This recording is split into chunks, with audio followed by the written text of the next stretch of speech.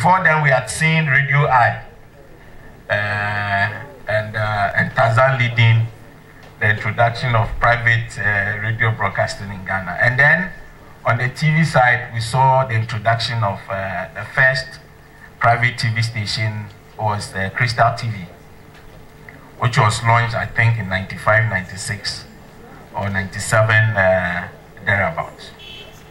You fast forward to the current state, and from a monopoly of one TV station, GTV, one radio station, Radio Ghana, with the most popular news being at 1 p.m.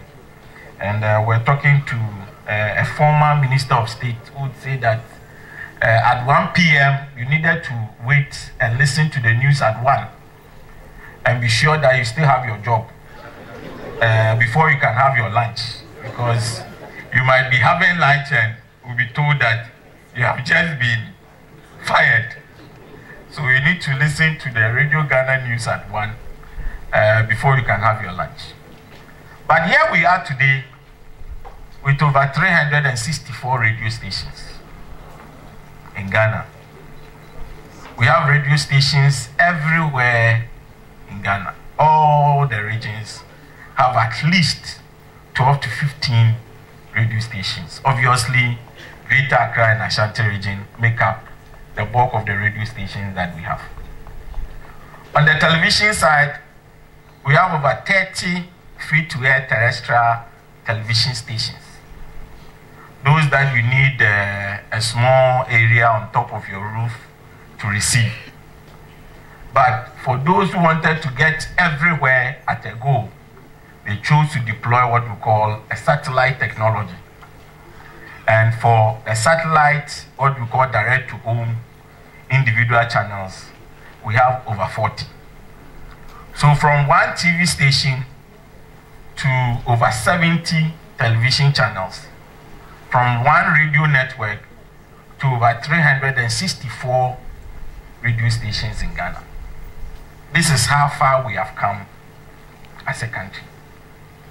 So today, you can listen to radio anywhere, you can watch TV anywhere.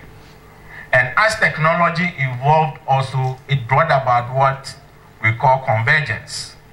A situation where your data, your video, and your voice all met at a particular point. So today, with one particular device, either your mobile phone or your television set, you can do your internet stuff, you can do your radio stuff, you can watch your TV, and news is traveling much more faster today than it's ever been.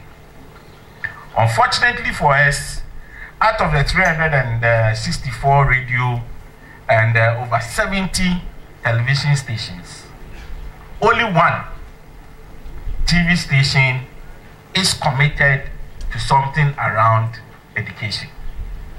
And that is even operating within Central Region.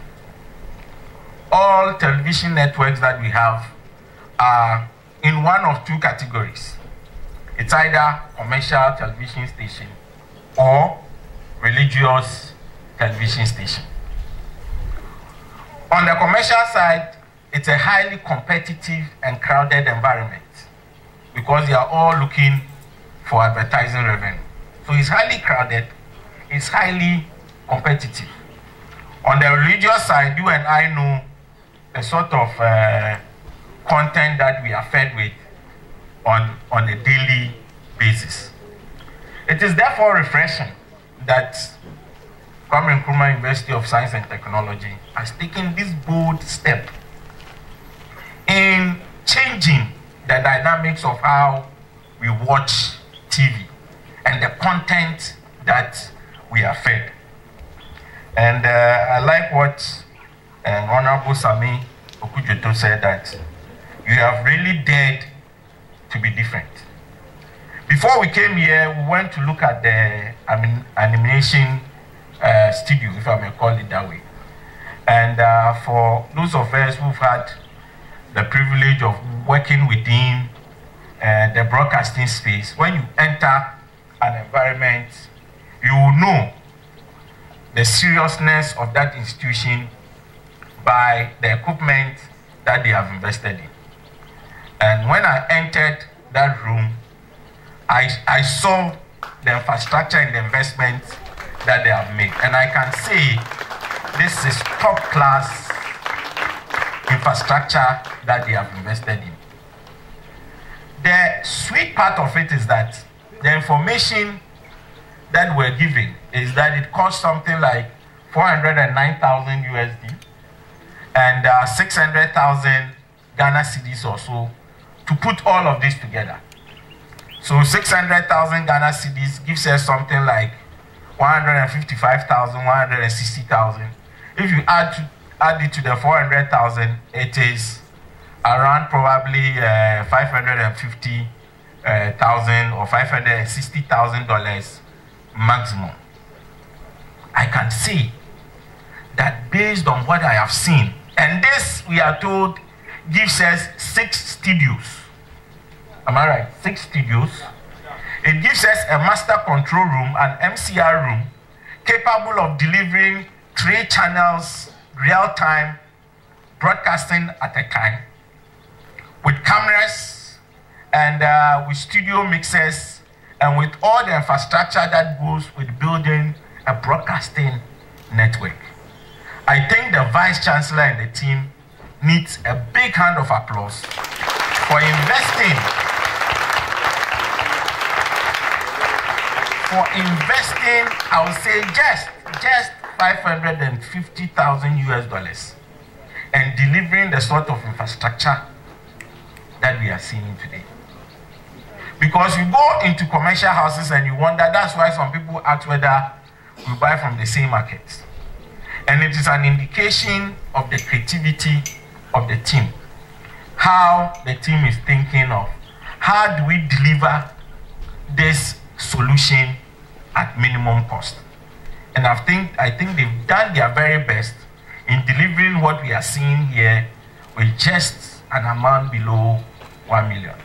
I have seen studios built, MCR rooms built, animation studios built for an excess of $2 million US here in Ghana, commercial entities.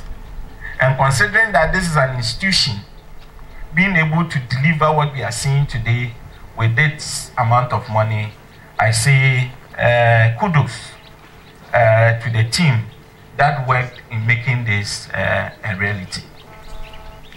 In 2006, we signed an agreement at the International Telecommunications Union to move from analog broadcasting to digital broadcasting.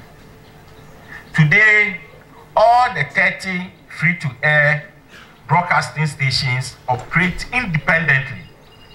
So what it means is that each broadcasting house is putting out its own transmitter and putting out its own network to be able to reach you. What the ITU decided was that that is not the best way of utilizing a scarce resource that we call spectrum. And remember that all the 30 free-to-air television stations are assigned frequencies owned by you and I, owned by the states. It's assigned to the broadcasters to be able to broadcast. So each of the stations is operating on an independent frequency band. So sometimes you are in your house, there are 30 television stations, but you can only receive maybe 4 or 5 clearly. The rest you can't receive, because they are broadcasting from different locations. So somebody is broadcasting from the west, somebody from the east, somebody from the north, and it's all coming. So if you are to receive 2 or 3, you must go and realign your aerial, reposition your TV before you can receive a particular broadcasting station clearly. And when that happens, you lose signal for other stations. That is what analog broadcasting offers us. When you look at the pictures that analog broadcasting offers you, the pictures are not clear. And as a consumer, you don't have a relationship with your broadcasting house. You have a relationship with your telecom provider, you have a relationship with the person who's providing you data services. But you don't have a relationship with the person who is providing you television content. So when you go and you switch on, what is on is what you watch.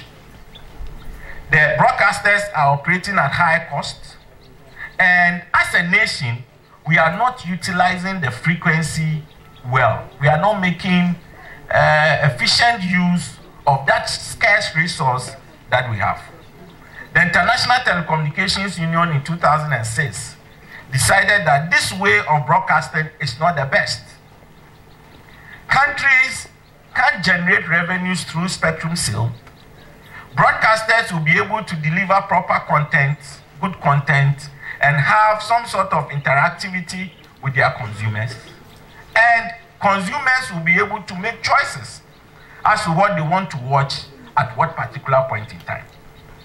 So a decision was made to move from analog broadcasting to what we call digital broadcasting. Every country and the decision that it makes based on the factors within the environment at a particular point in time. We decided as a nation that we are going to build just one digital terrestrial platform because it brings about efficiency, it results in the consumer having more choices and all of that. So we are in the process of building our digital terrestrial television platform. I am happy to say that Greater Accra region and Ashanti region has already been done. What we are delivering is 40 channels of free-to-air television. What it means is that the existing 30 channels will be migrated to this, and there will still be excess capacity for 10 more channels. I can confirm and say to the team here that TEK TV will be assigned one channel.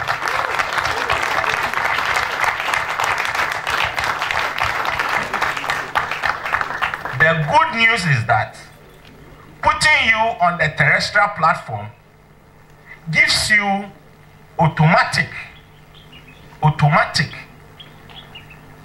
transmission on the digital platform. Today, broadcasters who are broadcasting terrestrially, to go satellite, they have to pay for the satellite spectrum and also have to pay for transmitting to you in a terrestrial form. So they pay twice. So if we put you on terrestrial and leave you there, what it means is that you only be able to reach homes that have terrestrial TV reception. Either they have a terrestrial or digital TV set, which is costing in excess of 3,000 Ghana cedis, or they've been able to acquire a terrestrial digital set-top box, what you call STB, to be able to receive. We believe that that is not the efficient way of reaching all Ghanaians. In fact, the platform that we are building only will be able to reach 90% of Ghanaians. There will be some 10% who will not be able to receive the digital terrestrial TV reception. For those people, we have decided that we are going to offer them the opportunity to receive it through satellite. So what it also means is that we are not only giving you a channel to transmit this terrestrially, we are also going to put you on the direct-to-home, what we call satellite platform, so that anybody who has a satellite box at home will be able to receive TEK TV as well. In addition, TEK TV will not, apart from ensuring that they get their content from here, from their broadcasting studio or from their play out to the head end. That is where everything is being broadcast. So you need to find a way of getting the content from here to your head end. Everything that we are going to do for TEK TV, in terms of ensuring that you are on the digital terrestrial platform, ensuring that you're on the satellite platform as well, will be for free. So So your transmission cost of $9,000 will be saved.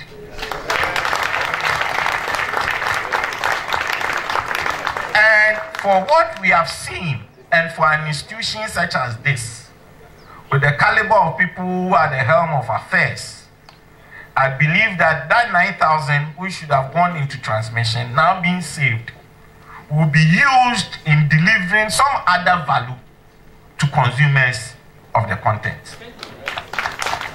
I believe so.